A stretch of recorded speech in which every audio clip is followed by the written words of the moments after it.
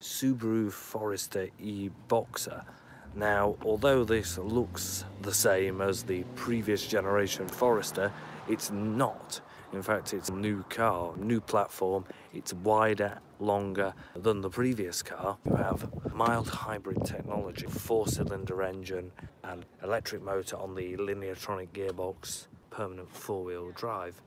Inside there's been some improvements with the build quality, infotainment system, and various buttons have moved and changed, but very similar to the previous car. You get into the car, it'll recognise your face and it'll then adjust the seats and the mirrors and various car settings accordingly. You also have the full array of equipment that you would expect. Plenty of space at the back. What is worth mentioning is this is a European spec car, so in the UK trim levels might vary. You also even have these funky roof rails, steps to make it nice and easy to access the roof. That is a quick look at the new Subaru Forester e-Boxer. So this is a first for, well, both of us with this car as well. Yeah.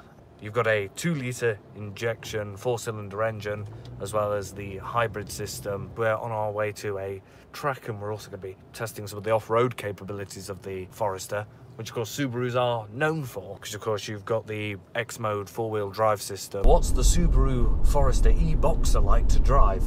Well, you might notice today I do not have Mr. Quirk with me. No, definitely not. Instead I have David here from Auto Bears trying out the new e-Boxer Forester and the XV. We've been very impressed so far, haven't we? Definitely, yes. We have heard that this is a European spec car. Yeah, disappointingly. So there might be one or two things that's changed for the UK spec car. I think you were saying that it's an all-new platform. Their initial impressions are very good. Yeah. Unfortunately, I can't bring you any pricings yet either. This one certainly seems very well equipped with, well, keyless entry, heated seats, the home card and stereo system. It's the 2-litre ES lineatronic. Well, of course, the lineatronic gearbox is most at home with economy and comfortable driving. However, it has got the e-Boxer system, so it has a 12.3 kilowatt electric motor as well as a battery pack, so you have around between 1 and 2 miles of full electric.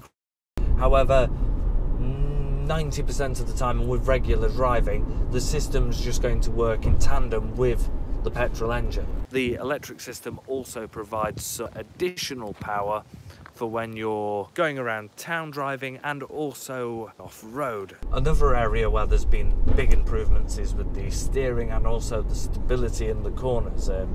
We do actually have some stabilisation systems on the back of the car as well, which gives much needed improvement when going through tight bends.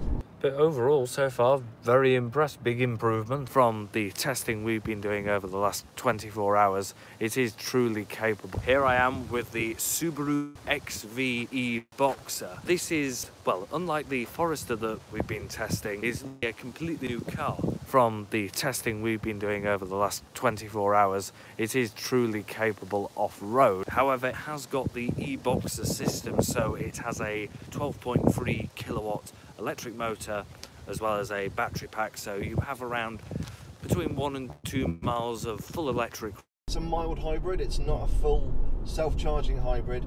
The car will instinctively set off in electric mode and then the engine will engage. But if you're doing, I think he said it was about up to 10 degrees of accelerator foot angle. 1.5 miles of pure electric range. However, 90% of the time with regular driving, the system's just going to work in tandem with the petrol engine. The electric system also provides additional power for when you're going around town driving and also when you're going off-road. However, it has got the e-Boxer system, so it has a 12.3 kilowatt electric motor as well as a battery pack, so you have around between 1 and 2 miles of full electric. So additional power going around town driving and also when you're going off-road.